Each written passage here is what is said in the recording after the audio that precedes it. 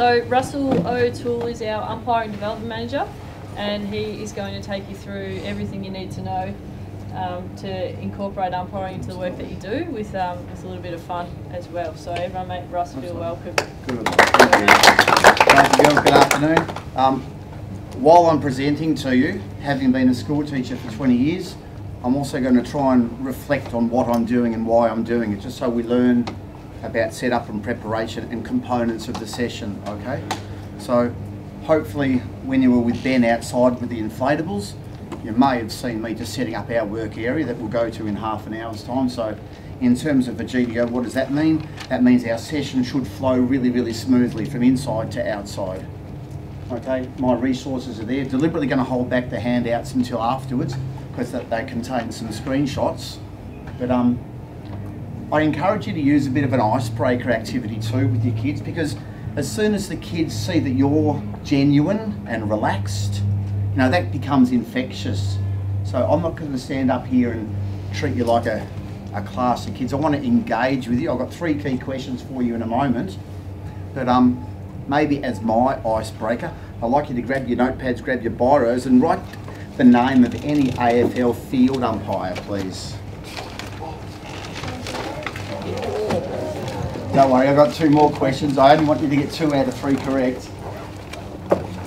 So already, reflection, I'm engaging the audience. So already I'm not behind this.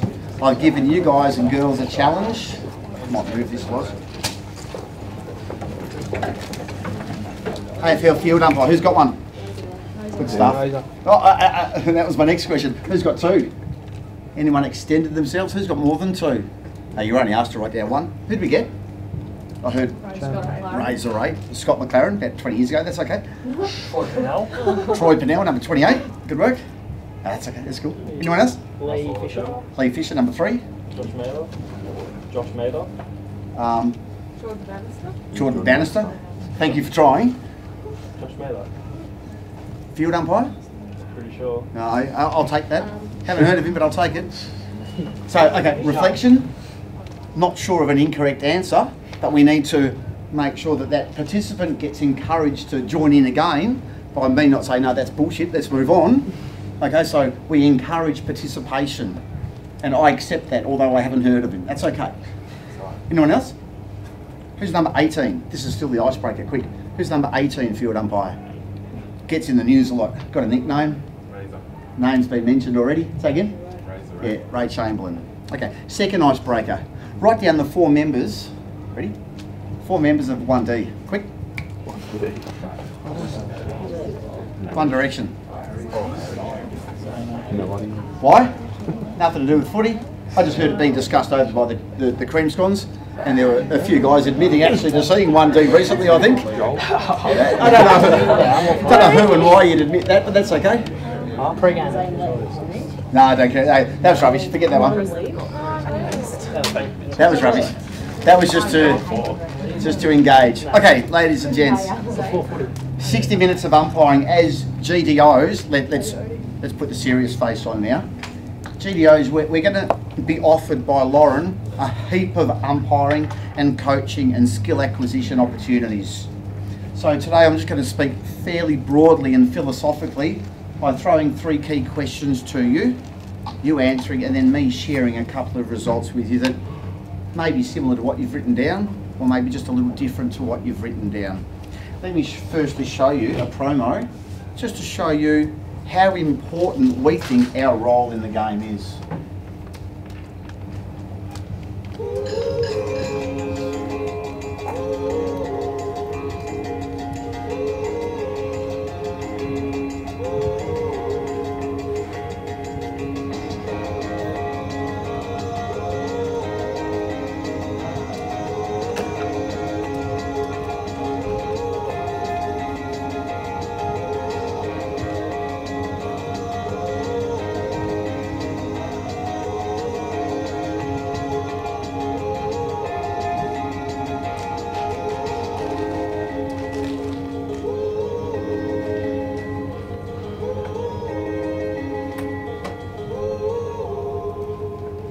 Tell me what you saw. Umpires. Umpires? What sort of umpires did you see? Field, goal, Field, boundary. goal, boundary. Professional, local. Yeah, all say again. different levels. All different levels, like professional, local. Professional, community umpires. And then be a bit more descriptive for the umpires you saw. Huh? Boys and girls. Yeah, both genders. Multicultural. Multicultural. So we think that umpiring's for anyone who wants to have a crack. 23,000 umpires around the nation involve themselves in weekly umpiring at community level and of course at the respective state league levels and of course at the elite level. So with the acquisition of 30 more of you today, maybe we can bump that tally up by 30 already because you're going to be smashed with umpiring opportunities. Yeah, multicultural, cross-gender, different body shapes. And that's okay. We can cope with that because we can give them a couple of flags if they're aged and if they're not built like us. The game will still cater for those participants. Okay, pens and paper ready, please. I'd like to engage you one more time for three key questions where we're going to have a look at qualities and idiosyncrasies that may be possessed by umpires. First question. Broadly and philosophically speaking, and let's speak AFL Elite, let's speak VFL State League, and let's speak about the local park near where you live. Saturday afternoon in April through September, community footy. Give me a couple of key words that the game expects of umpires. And make this really, really big adult words, please. I'm going to accept whatever you say, and then I'm going to show you a few of what I reckon the game expects of umpires. Fairness. Yeah. Just spend. Thank you. That's a great prompt. So now let's spend 30 seconds jotting down our own contributions, and probably everyone write down the word fairness.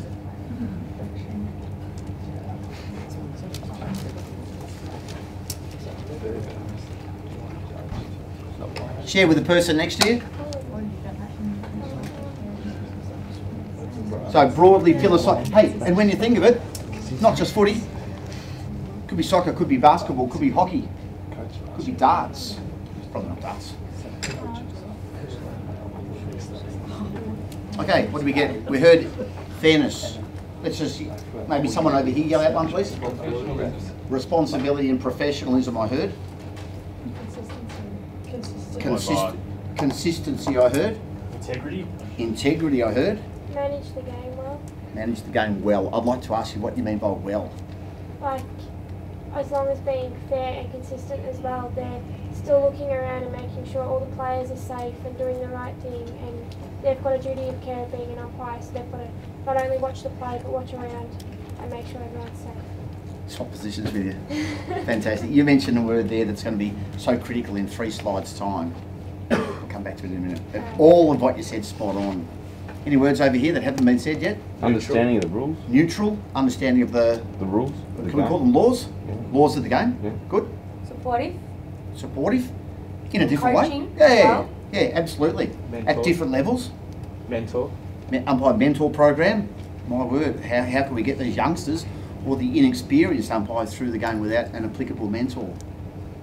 So that, so there was more. Have control of the game as well. So Yeah. if something goes out of hand, you've got control of it, you know how to control it. One of these. Yeah. Yeah, and you're going to have an opportunity outside in 20 minutes' time to demonstrate control of a game. Might only be for a couple of minutes, but yeah, one of these is our best friend.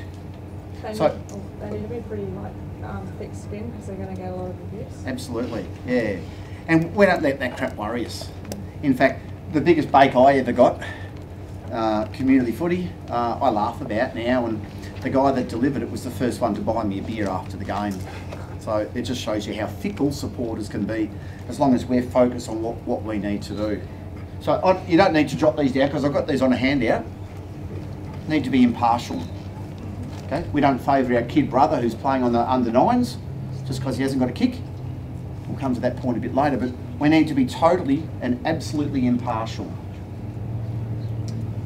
Someone discuss that word for me. What do you reckon that's up there for? Who should we demonstrate respect to? Players, coaches, The game, players, the coaches. Everyone involved. supporters. Yep, scoreboard attendants, the interchange stewards if you've got them, supporters, mainly Each other. only each other, and mainly the players. Because if we don't say please and thank you, we're not going to get it back to us. Okay? So we need to demonstrate respect to earn respect. And I was down at Warrnambool last night and a lad was doing a coaching drill and he was setting the mark, line of the kick, backed off, and only 15-year-old lad, and he said the words "thank you" to the guy on the mark. I called him aside, I said, "Aaron, what were the 2 most important words you said?" "Straighten up, please. Back 5 metres, keep the area clear." I said, "No.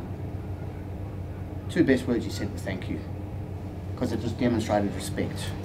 So, you know, no need to put our whistle on, put our match day face on and go out there and think we're in the military.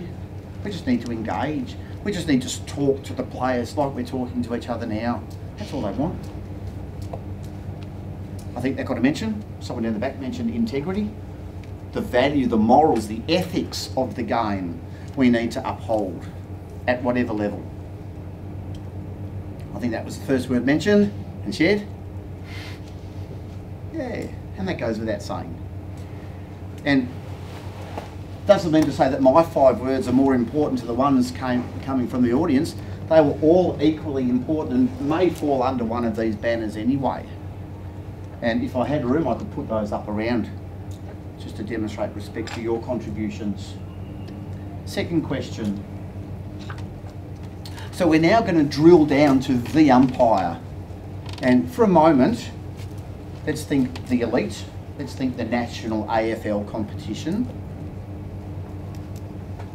What individual qualities do you think an umpire should display on match day?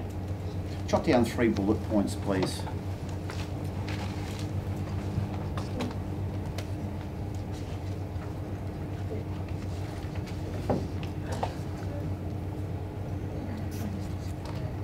Oh, I didn't say, sorry, they all have to start with the same letter.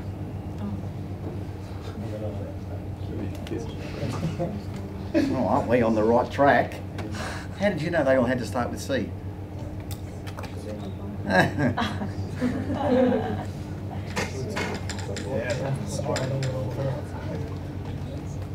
Giving you a couple of clues.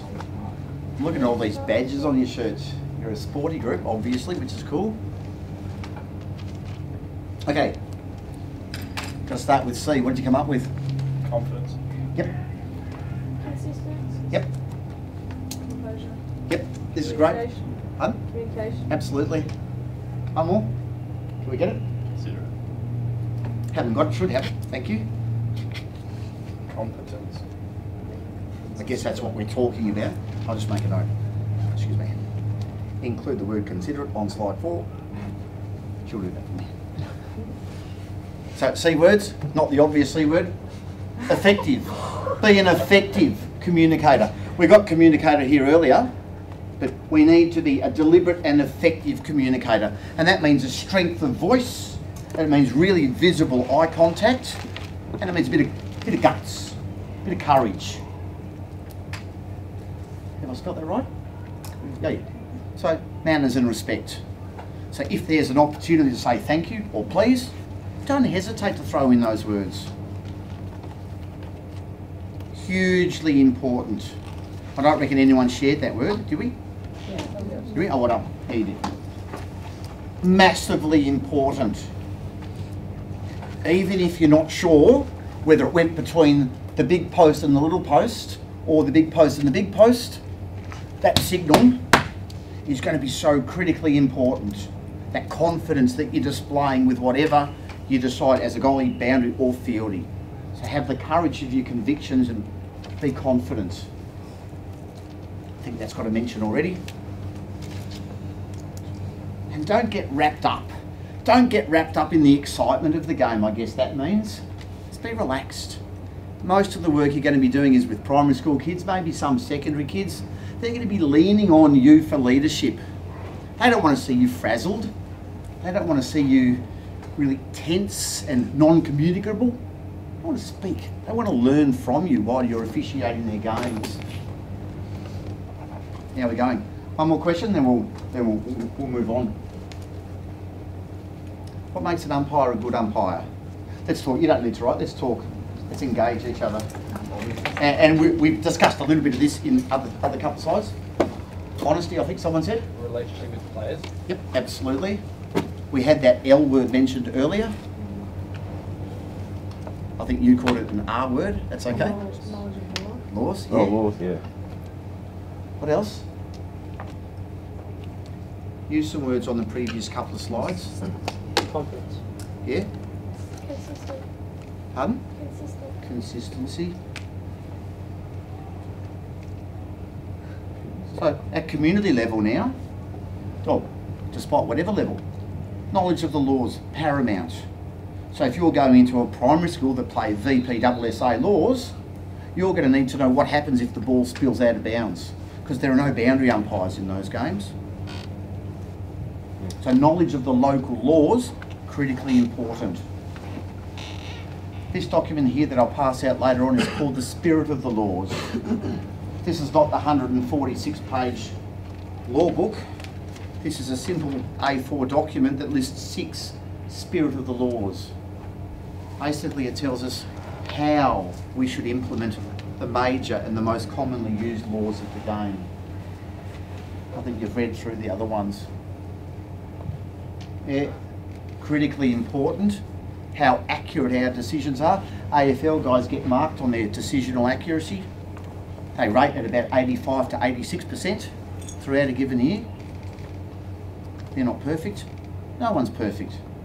Tell you what, if you get 85% of your decisions accurate throughout this year, at whatever level you're umpiring, that'd be cool. That leads to that. So if you position yourself effectively, as will be my key ingredient outside in a few minutes, if we position ourselves effectively, side on to the play, it might increase our percentage of decisional accuracy, because we're actually in that effective decision-making position. Out there, we say 25 metres side on to each contest as a field umpire. Good wide field of vision, good wide broad view of the marking contest, any infringements that may occur. Let's rip it down to you guys now. So let's move away from the elite and bring it back to local level or school level. Really encourage you to value the individual in the sport. And that could be a participant in one of your games that has an irregular body shape, or maybe some sort of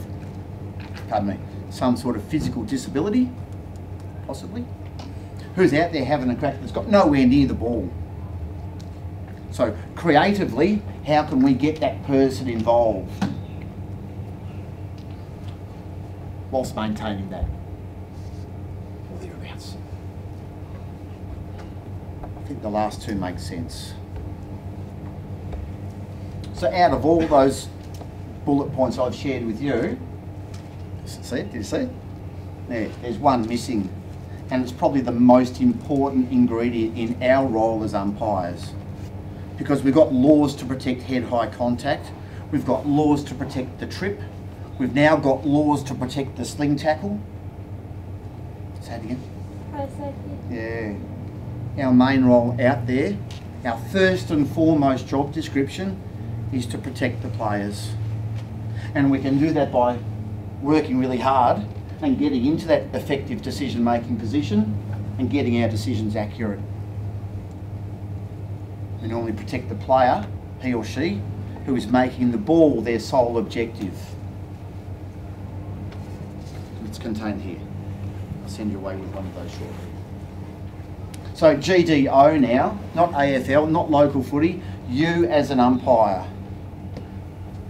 Well, no, we'll come back to that. I actually put my Grand Denier hat on for a moment. I surveyed a studio audience, which was our AFL Vic staff a couple of years ago, and I've asked AFL Vic staff members to list obvious and necessary competencies that umpires should exhibit. Have a look at the list they came up with. Pretty much all of which we've covered today. And I asked them to come back with a 1, 2 and 3.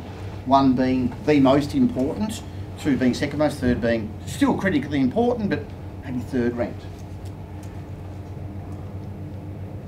Have a guess what you reckon the most popular responses were as competency number 1. Impartial. And like, we could argue for half an hour what this next slide's going to show. So just form in your opinion. I've highlighted 5, and you've probably seen them. 5 competencies that the AFL Vic staff at the time, a couple of years ago, thought were the most critical in terms of our role and their role in officiating a game of footy. They were those ones. And I'm not saying that they're accurate, but I thought that was interesting to say that, yeah, absolutely, I think we all agree on that. Yeah, I think you agree on that. 3 of the C words that we listed earlier, got to mention. We could argue it. You could debate why that one's not in the top 5, and that's okay. And you're entitled to your opinion, but I just thought I'd show you some evidence of a survey that was conducted a couple of years ago. I wonder if I asked the staff now whether their responses would still be the same. 3 or 4 slides to go, then we're outside, everyone. Let's talk about you now. You. First gig, let's pretend it's a grade 5, 6 interleague game of footy. Primary school level, obviously. You've read the VPSSA laws of the game. You now know that if the ball spills out of bounds by foot, it's a free kick to the opposition. You know that it spills off hands, you bring it in 5 metres as per Auskick and do a ball up. You're pretty prepared. What qualities are the kids and the 2 teachers who are acting as coaches going to expect of you? Enthusiasm. Pardon? Enthusiasm, making it fun for the kids. Yep. Friendly. Yeah, approachable and friendly, my word. Come on, lots of contributions from this group. Not dozing off down the back there, are we? Anyone? You know the laws. Yeah, confidently. Being able to share the rules with everyone. If needed, yeah. So use the opportunity to do some coaching too. No, you've got him or her above the shoulder. That's a head-high free kick. Let's be very careful of those from now on, kids. Great. That they have their equipment ready, so like their whistle. Oh, you guys? Yeah. My word. Might have even done a bit of a warm-up. Keeping the players safe and like a safe environment to. That's it. You've jumped ahead, haven't you? Value the individual in the sport. I was umpiring a game on ANZ Stadium years ago. Not as an AFL umpire, but as a half-time Auskick umpire. And there was this kid down the back that was, I think, counting the number of planes that went overhead throughout the game. And I could hear him say, Ansett 1, Philippine Airlines 2, or something like that. Like, I was busy, but I heard that in the background. He was bespeckled, and that was okay. But I know that he hadn't had a kick. And I know all the other kids had dominated the play. They'd all had tons of possessions in the 14 minutes allocated. And I reckon I made my best ever umpiring decision in all my career by being a little bit creative by giving this young kid a kick. Because I know that up in the grandstand somewhere would have been family members focused solely on him. And the fact that he wasn't moving, that he was doing this. Helicopter, you know, things like that. Got him involved in the game. And I reckon his parents would have patted him on the back for that one kick, even though it did dribble out of bounds. But at least he had a kick. So we've got to value the individual in sport. It's not, we're not playing for sheep stations. Despite these kids thinking they are, they're not. They're playing to have fun. I want to see you have fun too. Spirit of the laws, you're going to need to do that. Little document I'll pass out later. They're going to need to see you having fun. Because if you're not, if you're all tense and worked up, that becomes infectious. There's a barrier straight away between player to umpire relationships. So get there early, introduce yourself, and if you get an opportunity to sit down with the kids and say, these aren't the laws that I'm going to use today, but these are the laws of our game. They will be used right throughout the rest of the season by your umpires. And my name's Jack, or my name's Sarah, you know. Be really, really approachable. You nailed the word, or someone nailed the word, the most important word, as was shared earlier. Protect the players. Sounds like I'm really pumping up the role of the umpire. Sort of in a way I am, because I'm sort of biased. But I just need you to focus on this before we head outside. This is not the AFL point of view, this is my point of view. So this is Russell's point of view. And I call it my interactive isosceles triangle. Because from that interactive isosceles triangle, you've got three components that depend on each other to function.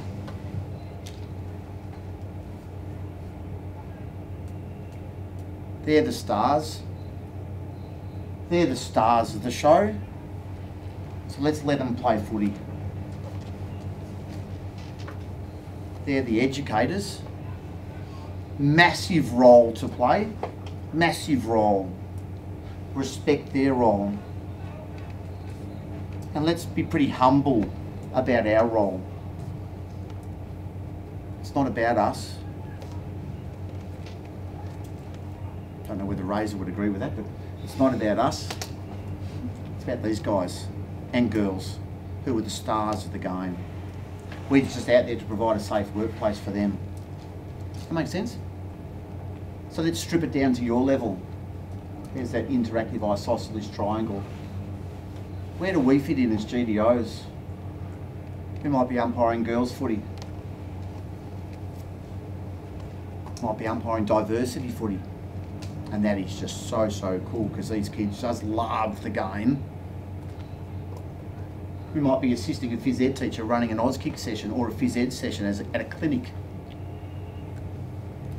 We might be out on the middle of the MCG running part of our AFL 9s or Auskick. There's the AFL 9s that you did with Owen this morning. They're the Auskick coaches, they're the school teachers. Let them instruct. Our role is to merely support the players. That makes sense? Three sides of the triangle. I reckon if any side were to fall down, so too would the game. Yeah? Players are thinking of striking in the JLT series coming up. If that happens, the game might take a break for a while. If the coaches ever go out on strike, interactive triangle depends on all three corners for engagement. But do remember, it's all about these guys and girls. Yeah? They're the stars. So let's provide them with a safe workplace or a safe environment to demonstrate their skills.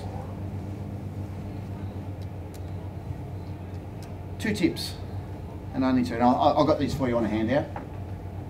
Don't watch Friday night footy where we get the really elite players coached by some of the best educators in the land, often umpired by the best guys and girls who are at the peak of their game week by week. Because if we watch them, we're going to have expectations that the next game we umpire, the kids or the adults or the youths will possess that same skill set. They're not going to. No school teacher will have the nous of Paul Roos or Ross Lyon, where the defensive flooding tactics or the transition that the guys out here are doing. None of us will be in that effective decision-making position like Matt Stevick or Ray Chamberlain or Jacob Mollison. So understand the level of the game you're involved with. And I ask you to demonstrate that when we're out there in 3 or 4 minutes' time, just do your job as you need to. Do it with confidence. Let the players play the game. Will that make sense? Oh, I'm going to show you this one, then I'm going to show you what we're going to do outside. Let's go for about 20 seconds. This is called Get in the Game.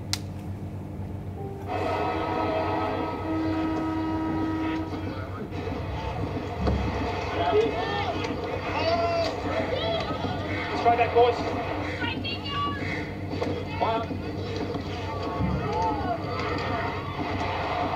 Latest touchdown, just like to check. Great take. Great call by the umpire. Well clear.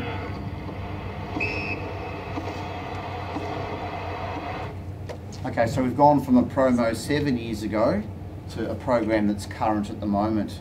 That's now played on the TV screens and on Channel 7 and Foxtel to promote our role in this fantastic game that you're now entering as an employee of AFL Victoria, which is pretty darn cool.